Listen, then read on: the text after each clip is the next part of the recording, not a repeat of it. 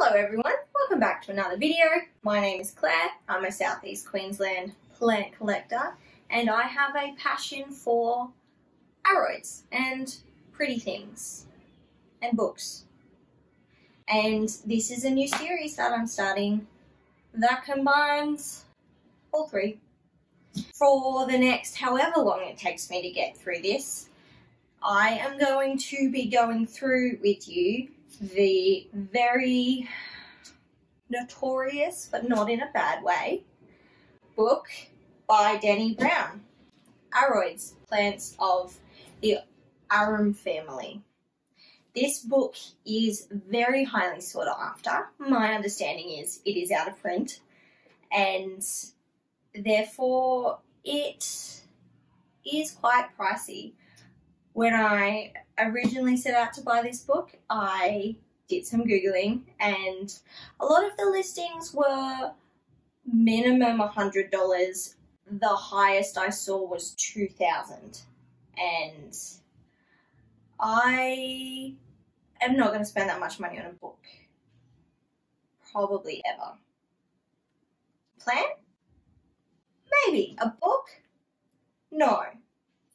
Because there are things called libraries, but this is a good book. So what we're going to do over the next however long it takes is go through this book together. I borrowed this from the State Library of Queensland. Thank goodness they had it. And I'm really excited to read this. I want to share that excitement with you. I want to go through the knowledge, the information, the teachings in this book, and I will use my own plants as examples when relevant. We will be going through this, we will be talking about it, we will be looking at pictures. I am very excited. Today, however, we are just going to have a bit of an introduction to the book, to the series, what to expect, that sort of thing, and we will really get into the nitty-gritty of things in the next video on this book series. Don't be alarmed though if you are not a book person and are not a learning person and you're just here for the pretty things. This isn't going to be a weekly series. I haven't decided how often I'm going to post videos on this book. I guess it depends on what else I have going on in terms of videos, in terms of my life, what other books I might be reading, how just engaging this is. And I'm sure it will be. That wasn't meant to be sarcastic. But I'm very excited about reading this book, but I can't make any promises about how the series is going to go, apart from the promise that it's not going to be over and done with by the end of the year in a matter of weeks. If you have never heard of this book, if you are not familiar with this book, then let's go through it quickly. As I mentioned earlier, it is called Aroids. It is about aroids, plants of the Arum family, Aurum family. I'm not entirely sure. However you want to say it. This is the second edition that I have, and it is by Bown.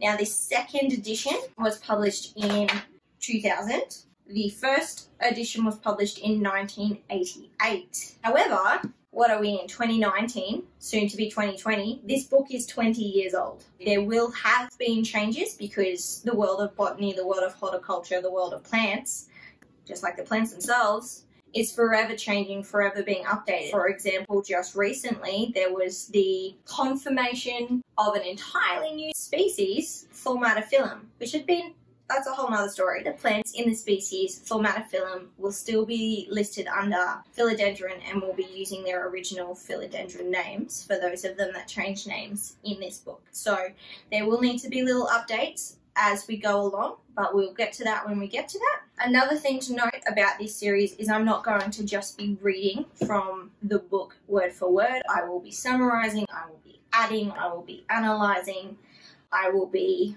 generally fangirling. So don't expect a dry public reading. Today it's going to be a lot of reading because it's just, this is what's in the book.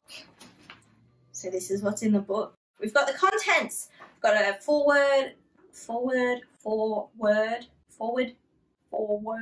got a foreword to the second edition. We've got a foreword to the first edition. We've got a preface. We've got acknowledgements, and we've got an introduction. I have read the introduction if the rest of the book is anything like the introduction, Yeah, we're going to have a good time. it's going to be good. There are 10 chapters. We will be going through all 10 of them.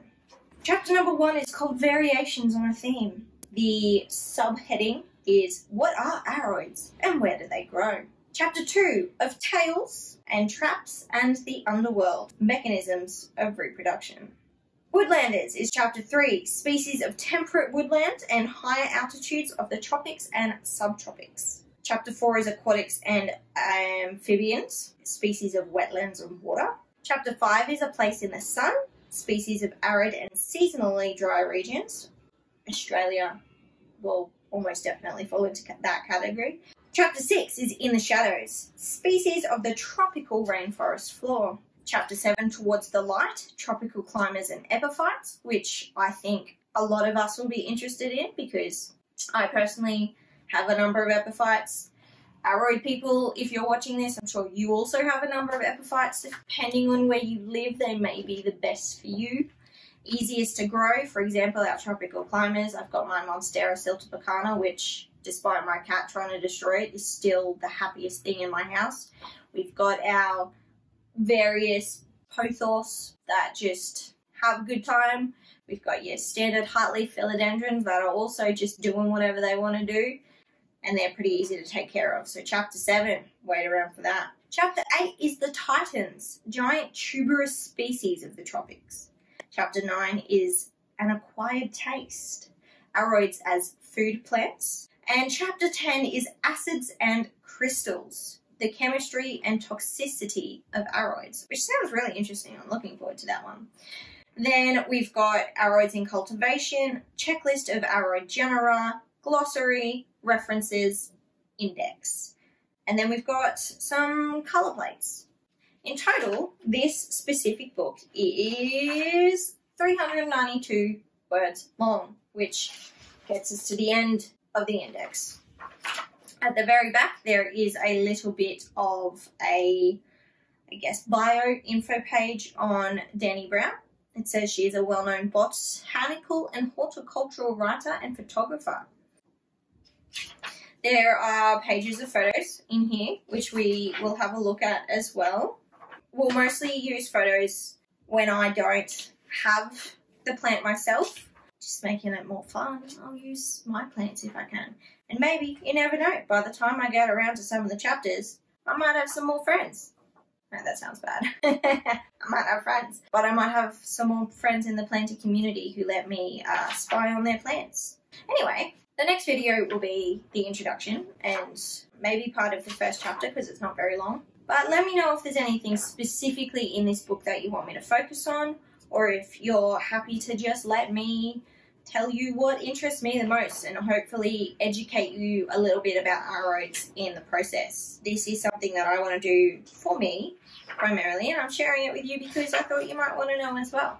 Because this book is really hard to come by, like I said. It's out of print, it's expensive, and I'm just really glad that it was in a library for me to read, and I'm really excited. If you are looking forward to hearing more about aroids, plants of the Aurum family, subscribe.